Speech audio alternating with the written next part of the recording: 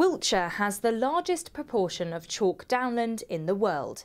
The Coombe Bissett Nature Reserve, just outside Salisbury, is just one piece of the county's landscape made from the rare material. Now, their Wiltshire Wildlife Conservation Trust have received £814,000 from the Heritage Lottery Fund to expand the site.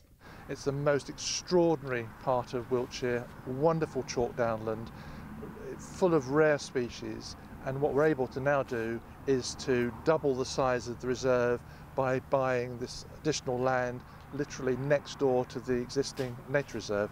Really exciting opportunity for us. The opportunity to buy land next to one of your existing nature reserves doesn't happen very often, and when it does, you need to take advantage of that. The team have been fundraising the rest of the amount to reach their £1.3 million target for the past 2 years.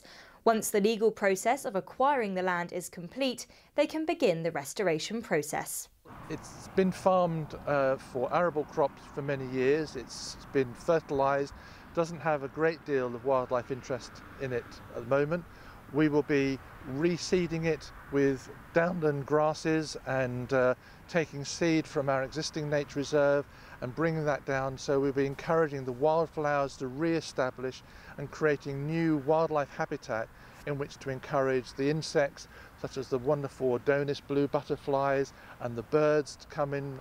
It'll be absolutely fantastic. It'll be a wonderful paradise for wildlife, and so we'll be creating a link from our existing nature reserve through this new piece of land, and then it links on to another site of special scientific interest, creating a wonderful wildlife corridor that the plants and animals can move through the whole of the landscape, and be great. They hope this expansion will nurture the chalkland habitats in order to protect rare species.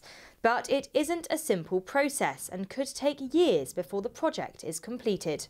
It may take us another year or two while we try to reduce the nutrient levels, because if we put the wildflowers straight away into this field, unfortunately the grasses will respond really quickly to all the nutrients there, and the grasses will be fantastically vigorous, and you'll get this lush growth of grass, and it will just swamp out all the more delicate wildflowers. So we have to get the balance right. So we mustn't rush into the process, get the chemical balance, the fertility levels in the soil right, then you begin the restoration process, and it will take time. Over the next 5 to 10 years, it will begin to settle down, and in 10 to 15 years' time, you'll come along, you'll look at it and you'll think, wow, this is just a lovely piece of grassland. As well as nurturing the landscape, the grant will also help the Trust to involve the community in the project, as well as to improve visitor satisfaction. One of the things that's really exciting about our ability to buy this land is how we can help to make it more accessible to local community. For us, it's really important that people come and enjoy the countryside, enjoy this extraordinary site, and learn about the importance of nature conservation. So as part of the grant, we're improving access. We're going to be making greater connections with people in the village. We're going to be working closely with the schools. We're going to be putting in kissing gates so people can get in and out of the fields much more easily. There'll be interpretation, and we'll be creating opportunities for people to volunteer and to learn and acquire a whole bunch of new skills. So it's an important step for us in terms of improving the way in which we can work with the community.